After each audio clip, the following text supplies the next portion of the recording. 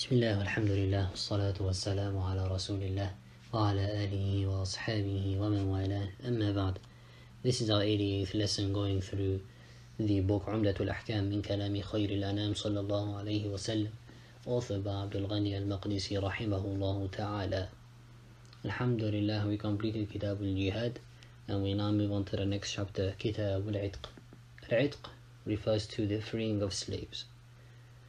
And when we look at the Islamic period, the slaves could be categorized into 5 types. You could categorize slaves into how many types? Into 5 types. The first type being what we call in the Arabic language al-qin, i.e. abdun khalis. He is completely a slave. And so mathalan, I go to the marketplace and I buy a slave and I own this slave completely. That is the first type. The second type is what they call mudabbar. Mudabbar is a slave that I own. However, I say to the slave that when I pass away, you are free.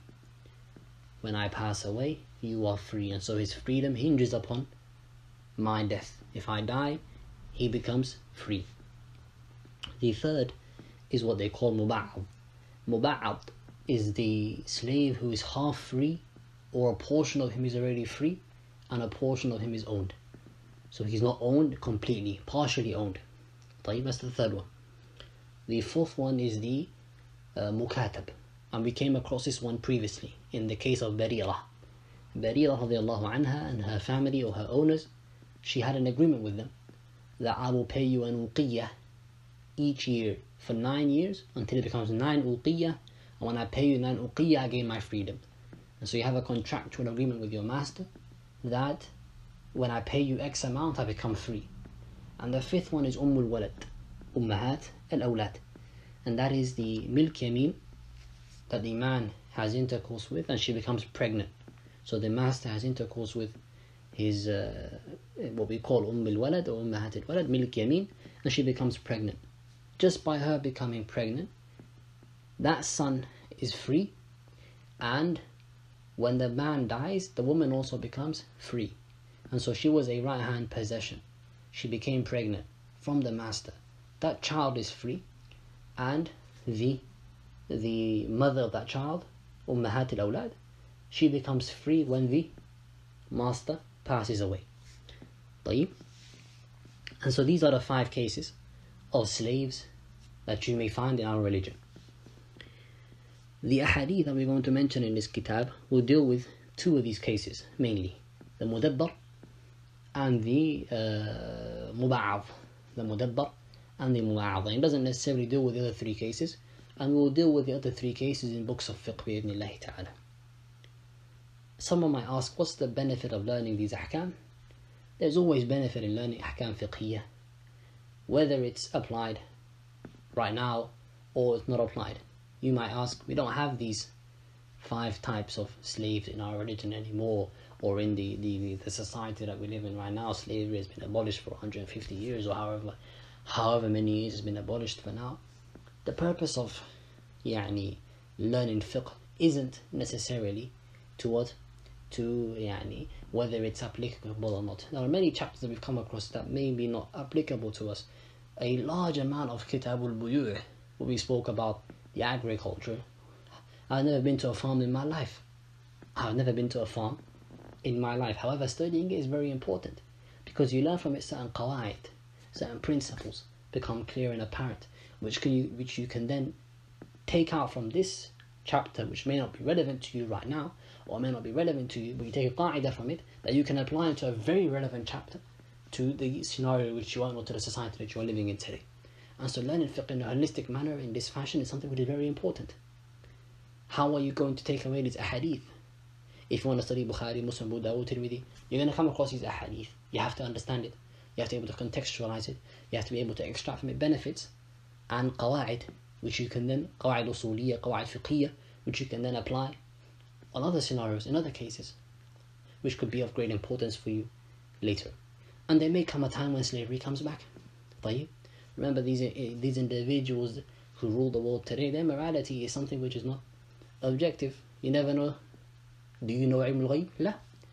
There may come a time in 20 years or 30 years or 50 years where it might come back. You never know. How are you going to deal with the ahkam if it was to come back? طيب. If you were to now just say, let's burn all the ahadith and burn all of the aqwal al-fiqhiyah that speak about this chapter, what are you going to do when it comes back? Or what are you going to do when you want to get a principle, and that principle is found in this hadith and maybe not, or maybe found in this chapter that's not found in other chapters, and you didn't study this bab, طيب, or somebody comes and asks you questions or wants to know the rulings, and you say, no, sorry, I can't answer you because my shaykh never taught me it. It's something which is not good. طيب. The faqih has to have knowledge of all of the chapters of fiqh. He doesn't let one chapter go out because it's no longer relevant for his time or place. طيب. That's not the way that the faqih functions. Wallahu alam. So the first hadith, وعن عبد الله بن عمر رضي الله عنهما أن الرسول الله صلى الله عليه وسلم قال: من أعتق شركا له في عبد فكان له مال يبلغ ثمن العبد قوم عليه قيمة عدل فأعطى شركاءه حصصهم وعتق عليه العبد وإلا فقد عتق عنه ما عتق. And so here this hadith explains to us the issue of the muba'adh. So let's say me and Muhammad, we go to the marketplace where they sell slaves, and we buy a slave. I buy 50% of the slave and he buys 50% of the slave. So let's say the slave costs £10,000, I pay 5,000, he pays 5,000. مثلا. We bring the slave back, and I now say my part of the slave, the amount that I paid, the 5k that I paid, I say that this part of the slave is free. I freed him. أعتقته. I freed him. في سبيل الله مثلا. Of course now this slave is not completely free. He's only half free. I've only freed my portion. I don't have any control of the other portion that belongs to Muhammad. And so when this happens, this slave now becomes muba'adh. He falls into one of these categories. The third category, which is the category of al-muba'adh. What happens in this case? What do we do? What we do in this case is, if the person who freed and said, my half, I free you, if he's rich enough to pay the £5,000 to Muhammad, i.e. we bought him for £10,000 in total, £5,000 from me, £5,000 from Muhammad, but I've now freed my portion. So in this slave is now half free. There's still £5,000 that has been spent for the other half, which hasn't been freed yet. What I do now, as the person who freed my half, I say to Muhammad, I will pay you £5,000, give me the slave entirely so I can free him completely. That's if I have the money to pay the £5,000. If I don't have the money to pay that £5,000, then that slave is considered muba'adh. He remains muba'adh.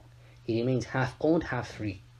And so him and his master will come to an agreement, and they'll say, مثلا, you'll work one day, and whatever you earn from that day, that earning comes to me, or is given to me. The next day you'll work again, whatever you earn remains with you, and so on. Or it could be a weekly arrangement. However, whatever agreement that they come up with, the slave and his owner. Until the slave reaches, in terms of the wealth that he has accumulated, £5,000, which he can then give to me.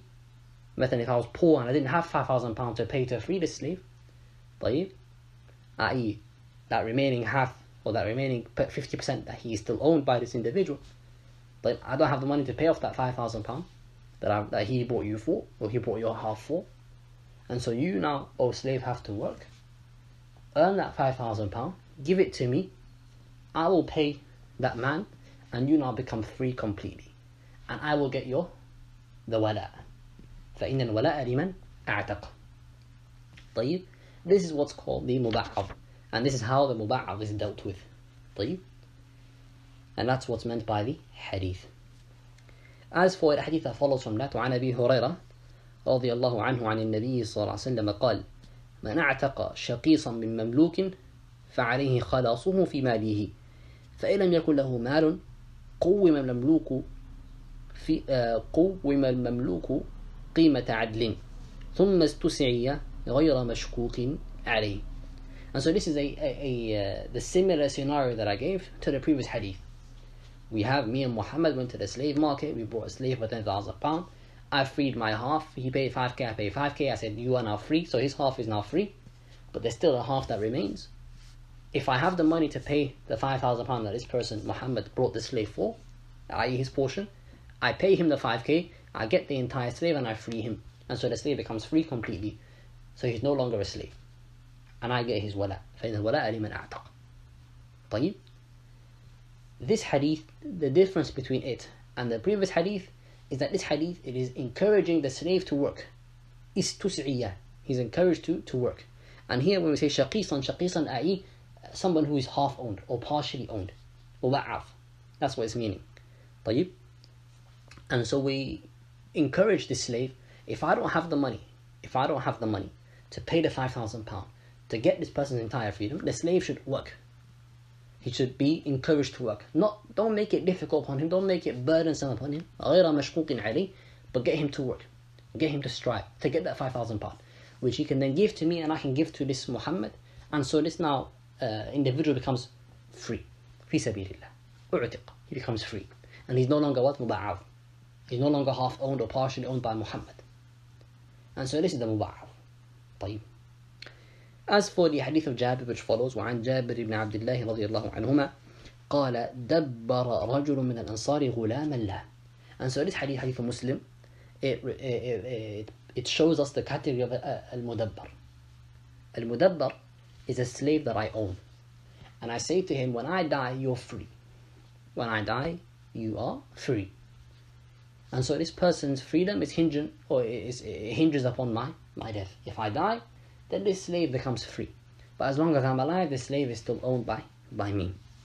What about a case where I am in the state of debt, and my debt reaches a level that I'm not able to pay back the debt, and this slave is part of my possession? Can the ruler or the qadi sell my slave? And this slave is mudabbar. This slave is mudabbar. I've promised the slave that when I die, he's free. But now I've entered into the state of debt. I've entered into the state of debt that I'm unable to pay back. I've entered into a debt of £10,000. And the qimah, the value of that slave is £10,000. Can the qadi sell my slave who is mudabbar, even though he's in promised freedom after my death? Can I still sell him? Or can he be sold in order for me to finance my debts? The answer to the question is yes. And the report of Al-Bukhari makes that clear.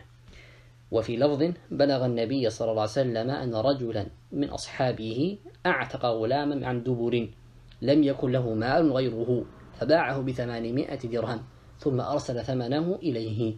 So here the Messenger of Allah reached him that a man had a slave, and he said to his slave that when I die you are free. However, he owns nothing but that slave, and he's in a state of debt. And so the Messenger of Allah took that slave and sold him for 800 dirhams. And then he gave the money to the owner of that slave to pay off his debts. And so this shows us the permissibility of a person to go back on his promise. He can go back on his promise in this scenario because of a necessity. And the necessity is what? That he has to pay back his debts. He has to pay back what he owes. And this is part of your wealth.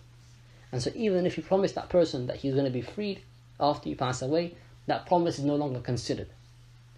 Rather, you are to sell that slave, or that slave is to be sold, and the money which you get from that slave, you are to pay back those who you owe money.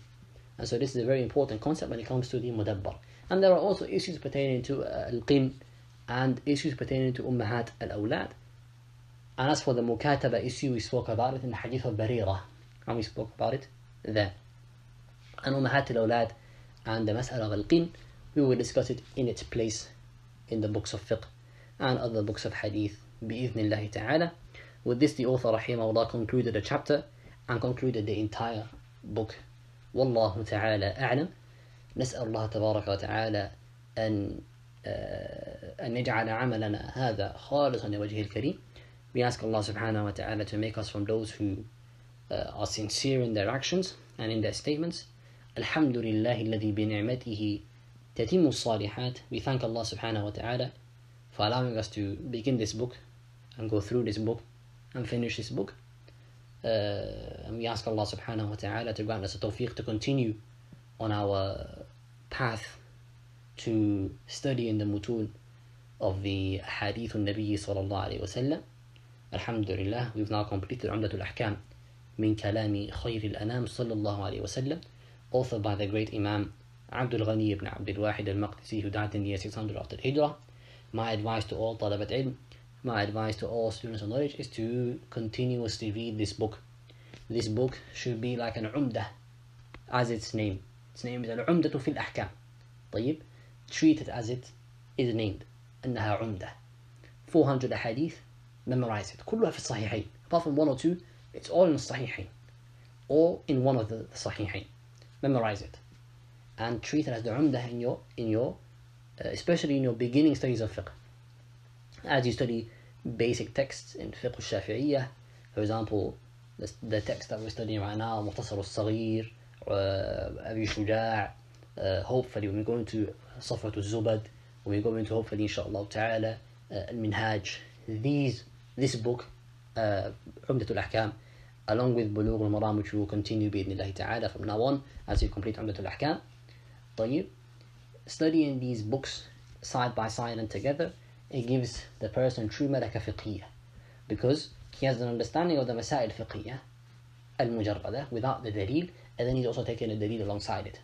And so he's not just sufficing himself with the madhab, nor is he just sufficing himself with the dalil, rather he's combining between the two sciences, and that is an ilm. هذا والله أعلم. سبحانك اللهم وبحمدك أشهد أن لا إله إلا أنت أستغفرك وأتوب إليك, والسلام عليكم ورحمة الله وبركاته.